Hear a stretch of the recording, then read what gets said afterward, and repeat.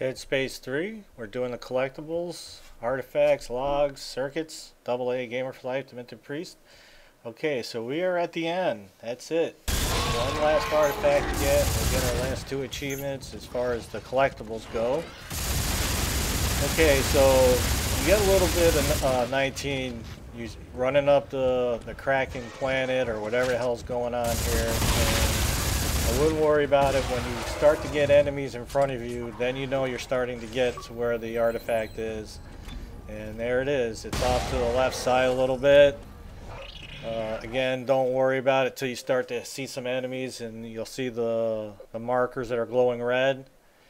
And it unlocked two achievements. I had to take a look. Obviously collect all the artifacts and then get all the alien artifacts. So very sweet. That's going to wrap up that's going to wrap up Dead Space 3. That's all the collectibles. What you do from here is up to you.